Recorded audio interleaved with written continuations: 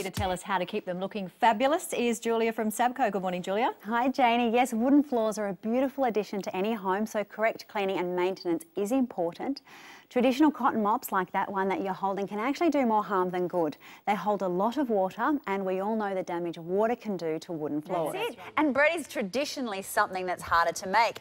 And we're all familiar with coffee machines now, with the pod coffee machines. Yeah. And yes, it is tricky to make a really good quality cafe-style coffee at home, but it's fairly easy to make just a normal sort of coffee, you know, an instant coffee or something like that. But with bread, you really need to have the right recipe, the right ingredients. You really need to spend the time to knead it, to let it rise, to cook it. There's a whole process. It's not just a 5-10 minute job to make bread.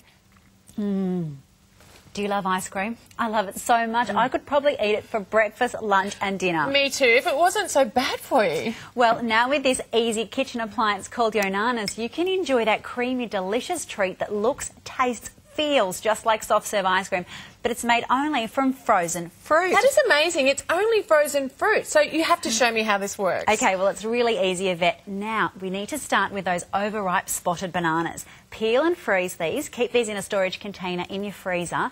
And those overripe ones are really sweet, and so they're perfect for Yonanas. So there is no need to ever throw away overripe bananas ever again. There are 5 in the range. Yes. And I will let you know that the spelt bread has come into the country, so we'll get that on the TVSN website straight away. And it is exclusive to TVSN as well. Excellent. So you can get everything from the online store. Okay. And there are 5 basic ones in the range, and we have them here as well. So we start with our Puro, which is our classic white. Okay, so these are the sort of bananas I'm talking about. These ones have been in my fruit bowl now for probably only about a week, but with all the hot weather, they go brown, they go spotty, all the rest of it. So most people would see this and go, throw it straight in the bin.